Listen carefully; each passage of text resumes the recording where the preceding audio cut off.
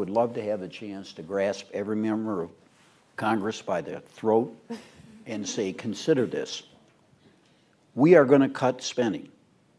There's some people who apparently still doubt that. Read the reactions by Democrats in the paper this morning and last week to the Republican announcement that they're going to cut the vast sum of $34 billion, this is like a footnote in what's going to come over the next 5 years.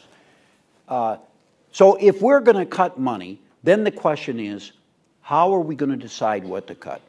This is what really bothers me, because I've been in Congress. I was a staffer with the Ways and Means Committee for 15 years. I worked in the Senate for 1 year. And so many decisions are made on a basis that it has a lot more to do with politics and who the chairman is and who the president is and what their priorities are than any kind of logic.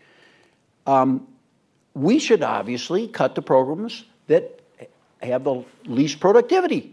And some of them even do damage, like the agriculture program. That's $23 or $24 billion right off the bat that we could get. This is what they're all, miserable about the cuts in appropriations. There's $23 billion in money that a lot of economists say actually does more damage than it does good. But certainly no one argues that it does a lot of good.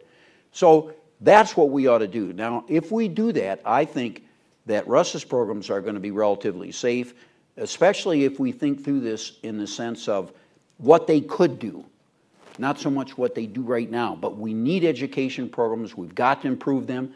The Obama administration and the Bush administration, I think, have been the two best administrations for trying to improve the quality of education and the quality of evidence that we have to evaluate whether it works.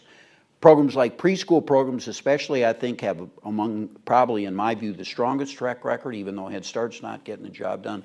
So my answer is, we are going to cut. We should cut. We have to cut for the sake of our kids and grandkids, and we got to cut a lot. We also need increased revenues. That's definitely, we need to increase revenues, but we're going to have to cut. But we need to do it on a reasonable basis, and to the extent possible, we should begin by cutting the programs that are least productive and protect the programs that are the most productive.